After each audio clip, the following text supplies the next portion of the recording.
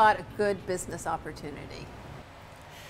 There is a sense to, you know, just the energy that's happening, but usually it is researched. You know, you spot it because first of all you have a plan, and then does this opportunity fit your plan? Does it have all the requirements or all the important points that you deem is important in developing that business? And then you sort of mash the things together, but it always is an understanding that you got to work at it and develop it, and actually that is part of the fun. So that leads me to my second question. How do you build a business and a brand? A business and a brand. Well, you begin with, of course, an idea, a concept, and there has to be a need out there. There has to be a want from the customer for what you're offering. But a long relationship and building a brand is about building trust and delivering what you promise and delivering a good deal with your customer. It's a give and take. Both sides have to win by it, whether it's by the experience, by the quality of the product, by the price, and so on.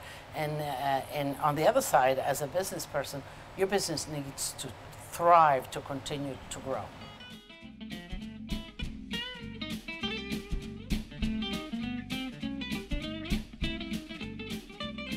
It's opportunities that come a long way, and you see a need out there for people across America that maybe won't have an opportunity to come to my stores or to my restaurants. But if they go in their local stores, they'll find Lidia on a shelf, and it's a way of connecting. But the important thing is that trust that they have in me, and the product that they expect, I deliver. Right. So, you know, my sauce is one of the best always, and so it's great. Of course, you know, with the fish, the vegetables, the bread, we bake 3,000 loaves of bread a day, and of course the fresh pasta is a big seller. We make the fresh pasta to sell in our restaurants here, but also, I mean, 200-300 pounds of pasta a day is sold very easily. So, you know, businesses have ups and downs. So what if there's a misstep? How do you deal with missteps? Or what's the best way to deal with maybe bad press or a scandal or anything like that? Well, you know, you have to have always your antennas out and feeling what is the customer feeling about your business. Is it growing? Is it enthusiastic? Is it positive? And there's always some little kind of negative elements that enter into a business, whether it is a press element, whether it is a disgruntled customer or whatever, and you have to really look for those.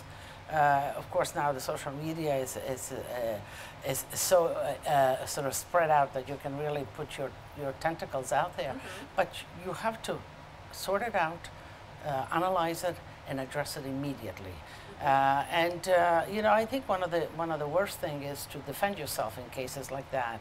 It says, oh, that's not me, I didn't do it. Especially if you're in business, take the time to see, is that valid? Is that a reality in the business? And chances are that part of it at least is, and address it immediately. And in addressing it, of course, you use yourself, but you use people around you, you use experts.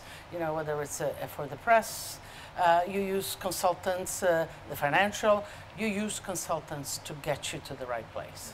I attended the Fancy Food Show this week, and Italy had So the biggest presence, you know, 30,000 square feet. So my question is, why is Italy the biggest? And so I'll start with that, and then I want to talk about producers, how they're really organized, obviously, and delivering.